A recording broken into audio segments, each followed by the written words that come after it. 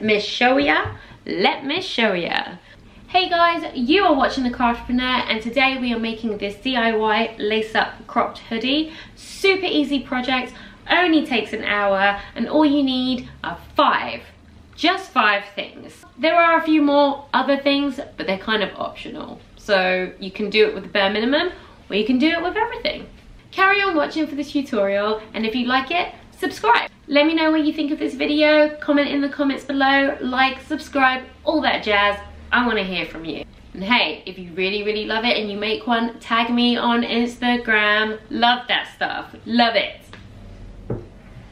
Pancake loves it too. You gonna tell him? Subscribe to me. Subscribe. Please. Did that work? Let's go.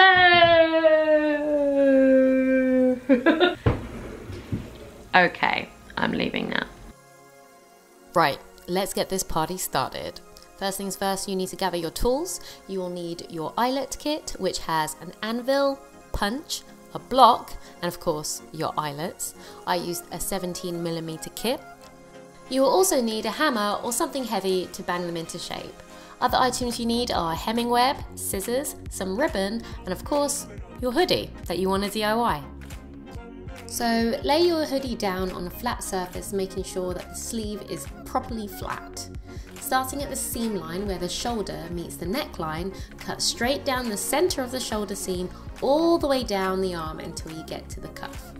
Don't cut through the cuff, you're gonna need that.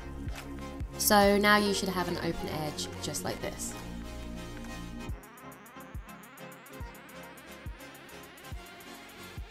Next, using scissors or snips, cut 1 inch across the cuff on each side and do the same for the neckline. This will create a flap that we can fold over and create a nice finished edge. It also reinforces the area around where we will put the eyelets.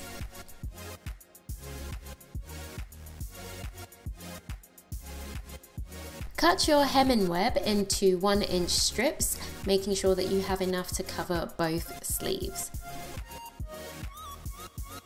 Working on the inside of the sleeve, carefully fold the newly created flap to the inside, sandwiching the hemming web into the fold. Then gently press with an iron to fuse them together. Repeat this step for the other side, and then repeat again for the other sleeve. Your sleeve should look like this when you're finished. Grab a measuring tape and from the neckline measure down 1 inch. Make a point there. Then continuing down the arm in 2 inch intervals. Once you've done that, measure 1 inch away from the edge at each point so you know exactly where your eyelets are going to be placed. I ended up with about 12 points on each arm. Make sure you have the exact same marks on the other side. It helps if they're symmetrical. Now to make the holes.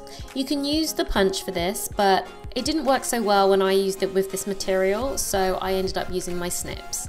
The trick is not to get the hole too big or the eyelet will not stay in place. So start with a small snip and then work on making it bigger. Use the eyelet or the end of the punch to see how big you need to get the hole before you need to stop. You want a really good snug fit.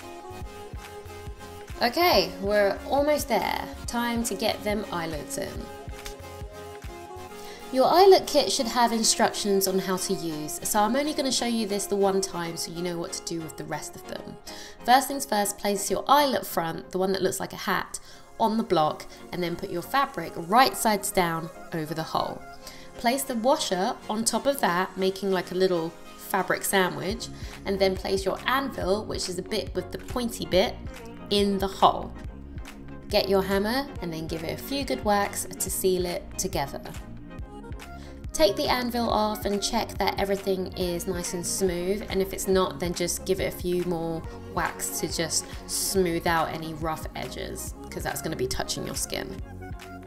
And that's it. You have put in your eyelet, and all you need to do is do the rest of them, and you should end up with something that looks like this.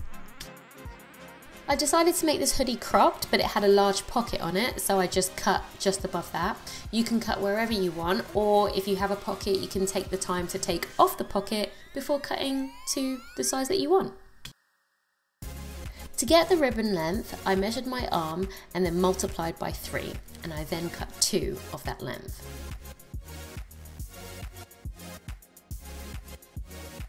Then I got lacing. You can do any design you want. I went for the full arm standard crisscross, but you could maybe start a couple of eyelets down for a cold shoulder look, or open up at the wrist so you can stack some jewels. It's really up to you what you do here, and that's the fun of it. You have all these eyelets, so much choice. You can do multiple ribbons in multiple colors. Honestly, the possibilities are endless.